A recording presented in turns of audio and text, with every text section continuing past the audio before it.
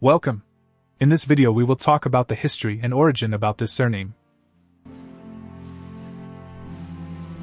The surname Angelin is thought to have originally been a nickname for the first bearer of this surname, describing a person who was angelic, or perhaps a person who acted as some kind of religious messenger.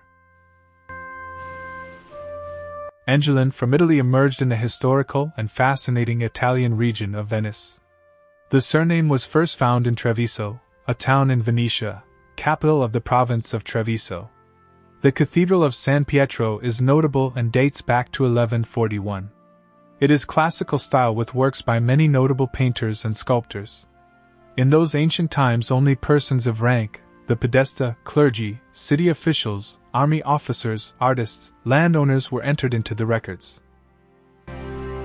This surname may have several different spelling variations, such as the following.